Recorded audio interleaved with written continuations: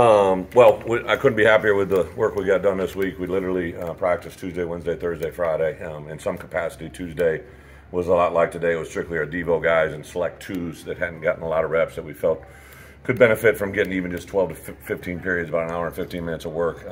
We got a heavy work day on Wednesday for our twos and our Devo, and then yesterday actually we had the entire practice devoted to UT Chattanooga. They've done 2 games. Obviously, they play on Saturday at 4 o'clock, so we'll get that game added into their breakdown. But took the first 2 games to kind of put together a game plan on what we know at this point, and practiced pretty good yesterday. Had a chance for a lot of our guys to get healthy up to that point. A lot of our main guys have been playing a lot of our reps, didn't do anything football-wise, did conditioning until Wednesday, and then Wednesday was modified Thursday. So like where we're at, tomorrow is like Monday of game week.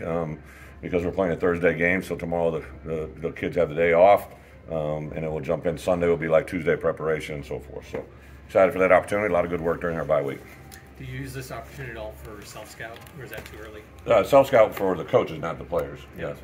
Self-scout. I think the unique part to this is obviously our offense. It's the first time defense has been through the system twice. So, there's I also think that the competitive game against Indiana was critical for us to have that on paper. I know you've talked about this, but how do you like your schedule here with this bye to Thursday? You get more time going into the full Big Ten schedule. Yeah, so when the schedule came out, we had, made some the original schedule, we were supposed to start opening up at Wisconsin, right? And then that got eliminated with a conference when they came in and redid everything. So that's when I approached, or before that, when we were opening up Wisconsin, that's when I suggested the week 0 game. And I knew that was going to give us 2 bye weeks. I really didn't know how it was going to play out, but I couldn't be more excited. I said this all along. To have 3 on the front end, 4 off bye week, 4-game schedule, and then a bye week into 5. And then this week was really crucial because we're jumping into a Thursday game, right? To have that ability to have a normal game week here is much better than trying to go from a Saturday to a Thursday. Brett, has the Devo portion, like that seems to be a big deal for you guys in the bye. Has that always been a philosophy, or have you evolved that over time? No, it's always been, I kind of always say the only way to get good at football is playing football. And if we can, the NCAA a lot of times limits the amount of Devo work you can do in season because 20 hours is really not a lot of time to get game prep in.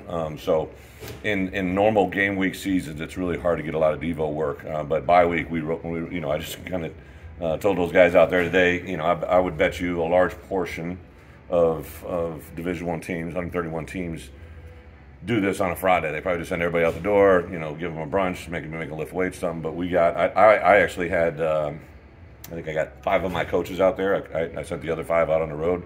I'd much rather, from a recruiting standpoint, have all 10 out there. But to have Barry here, Ryan here, Andy Boo was here. Who else is here? There was CP was here. And then I'll go out tonight. But I just felt it was important to get a good amount of work with these guys. I brought up the point when I was really at New England, there's really not a limit on time on practice, so we would always end practice with about 15 to 20 Devo plays. And I remember when Jimmy Garoppolo was leaving, they told me the number of players that he had in Devo over a 4-year window taken with him on the plane to San Fran that really was big. I saw a guy like J.C. Jackson last night, right, who I remember doing Devo with him as a rookie, undrafted free agent, to see where he's at now. So I know these things work. I mean, those guys are your scout team essentially during the week. Yeah. I mean, the fact that they get a chance maybe to run your stuff this week, how big is that? Yeah, so first off, we don't call them scouts, we call them look, right? And I think that's a very big thing. It's just the English language, but scout has a demeaning attitude to it, in my opinion. Like, if you have a lot of kids, even during recruiting, am I going to come in and be a scout team player? I'm like, no, you're not, right? You're going to be, I don't say this, but you're going to be a look team. So they're looking to simulate our opponent as good as we possibly can, right? So we may have 2 guards, right? But my right guard plays completely different than my left guard, even though they're on the same team.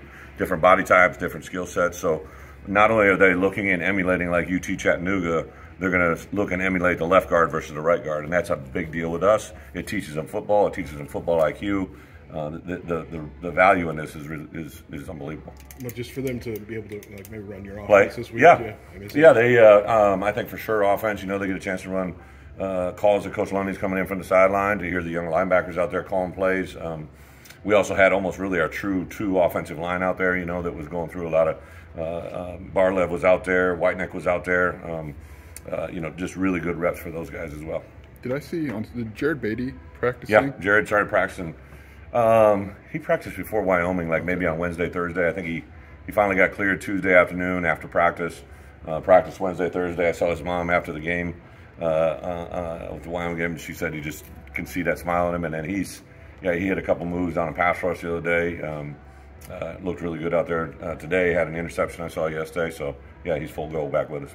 If you look at FCS schools, is Chattanooga obviously top 10 team? Yeah. Are they one of those maybe win title type teams? Are they that good? What you saw? Well, I think a couple things jump out to you. They have really good players. They have really an offensive lineman that could start anywhere. They have a defensive tackle that could start anure. I mean, doesn't matter. Both of them play in the NFL. They have a running back I think is very talented. They got a lot of really good players around them. They're very well coached.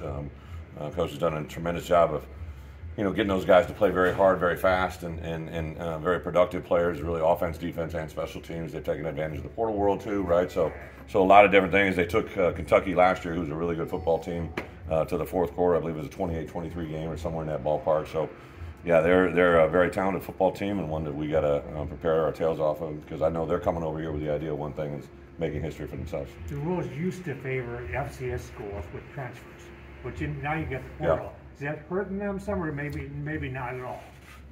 I don't Does it know. matter? It does matter, but I don't know. I mean, are you seeing better players at that level? I think for me, I saw I was watching the Seattle Denver game, right, and Shelby Harris was on after practice, right, or after the game. He was a guy that was at Denver, got traded to Seattle, and he had a few things to say after the game. And he was a kid that I recruited, a very heavily recruited kid out of Wisconsin.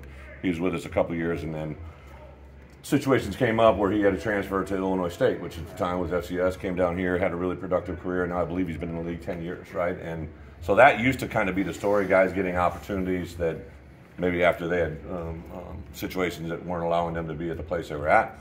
Now that exists for everybody, right? I'm glad that we got our guys here, right? I look out there every day and see guys that I'm like, what an impact they're having in their program. Not necessarily as a starter, but just depth, rotation, ability, attitude, personality. So it is kind of everybody under that same guide rule now. So yeah, it's an effect in college football that's unprecedented. What do you want you guys to do this weekend? I mean, off the feet. I mean, tell me for you. Our players? Yeah, your players. So it was very important today. We had I started off the meeting at 7 o'clock. I talked about one issue that I really wanted them to think about while they're watching college football tomorrow.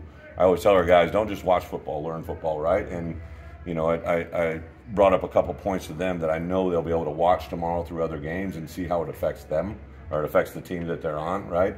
And put ourselves in that shoe, in that situation. So hopefully our guys tomorrow from 9 to 11, they got voluntary treatments and rehab.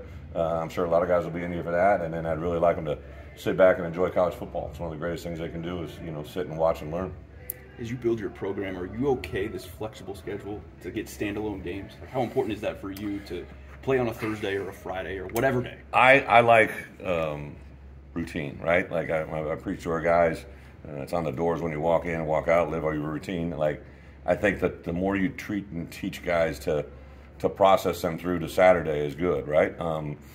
This Thursday game, even though it's a Thursday game, we've had a full week of preparation for it, and it's even going to be the same as they've done on these first 3 games. So it's a little bit of a mixed bag. I always say in the schedule, right? Just show me the schedule and I'll play it. I really can't control it, but I do think our guys are locked into the process of getting to game day, and that's why I can say, tomorrow's a Monday and Sunday's a Tuesday. So to Bob's point, like tomorrow is a Monday in game week, but it's a Saturday in real life. I know what happens on Saturdays in college, right? I just ask them they're not going to school tomorrow like they'd normally be doing on a Monday. You have the ability to eat, sleep, drink, walk, talk, do anything you want. Just think about on Sunday, it's going to be one of the hardest practice days of the week, so to have that in mind.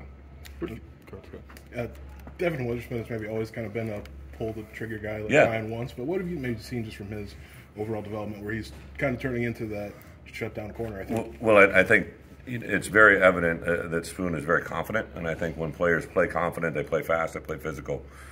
He's confident because he's seen a lot, but he's learned a lot, right? And his football IQ is at an unprecedented level that I think since I've been around him. A very, very confident young man. He sees things formationally. So like when we were out at practice, he didn't practice on Wednesday. So one of the things as a corner, you always see football like this, right? You always see football inside of you. As a safety, you see things like this. It's in front of you, right? So the advantage of safety is he has a formation, so you have to rely and lean on safeties to tell you things as a corner. So I wanted him to watch the whole practice from a back-end view to see formations and see how he can help himself if he's getting that information, you know, in real live game situation. He sat back there and he talked the whole time. I mean, he was talking to the defense, like, and talking and talking. It's just another way to bring personality out of him and leadership. So I couldn't be happier, for Spoon, right, but for us as a defense as well. You really like the way the guys practiced going into Virginia. How do you carry that over into this week? Yeah, it has. I think it has. Our kids know when we do well and when we don't do well. When we went through, you know, last spring, I made a very big point. We get 15 practices by NCAA rules, right? And they know the practice. If you went up and talked to them right now, what practice did we get back? I think they would tell you, right? Like, I felt we got better 14 and 15. I made a big deal about the one we didn't. Those chances and those opportunities are very, very unique and very precious, so we can't afford not to use them, and hopefully it'll show up this week to say that. What have you seen from Gabe just in the days? I mean, he had a pretty big game on Saturday. What have you seen from him just this week? You know, a lot of stuff we saw in recruiting. You know, he's big, he's physical, he's powerful. With young players like that that have big ears like Gabe, literally, I made a clip. I remember this very clearly. So my first Thursday travel meeting, so I do a meeting on Thursday before a game on Saturday, and I usually show something or talk about something that's football related but not specific to our game, like big picture. So I was teaching a room. I used, I think, wide receiver, DB, O-line, and D-line, and I showed, right, okay, this guard, like I was saying earlier, this guard and this guard are on the same team, coached by the same guy, but when you pass rush them, this guy, you can hit this move. This guy, it must have been tackles. It was definitely tackles. So Gabe came up to me, and he's like, where can I get that film? I'm like, I have an area called My Folders, which is only me, only because I don't want people getting messing up my stuff. So I said, well, it's in my folder. I'll send it to your folder. And he's like, okay. And 10 minutes later, he sent me a text. Is it there yet? Right? Like, the urgency for him to get better is like unprecedented. Like Coach Kane, I'm sure will tell you, Coach Walters, anybody that's dealing with him, like his immediate need for information and desire to get better is instantly. It's just really impressive kid. When you head out on the road and your guys head out on the road during this bye week, like, how much of it is a fact-finding mission on your part? I mean, you've talked about it before, hitting that history teacher, hitting that math teacher, hitting that guidance counselor. Well, that's quite honestly, like, I let 5 or 6 guys go this morning so that they could go into school and talk to the custodian, the assistant principal, and do all that. I said specifically, and I'd like to hear if they don't, right, when they go to a game tonight, like, we're going to watch this kid on this team, right, go shake the hand and talk to the coach on the other team, right, find out what he has available. I think it's a sign of respect that I always did. Hayden Fry taught me to do that when I was young, right, and now I try to teach my coaches, learn from everything on that field. It's a fact-finding mission on the guys specifically we're going to see, but also fact-finding on everybody else. Is Josh McCray able to practice at all? He's getting close. He's not practicing yet. He didn't practice with the team, but he is definitely in an upward track. Is that just like you said how much he can go, but is there a plan to try and get him? Oh, yeah, there's a plan. I'm going to share it with you. I'm going to ask, right? Yeah, exactly. He's progressing well. I don't foresee this week being it, but I think there's definitely a chance to grow. Sound good?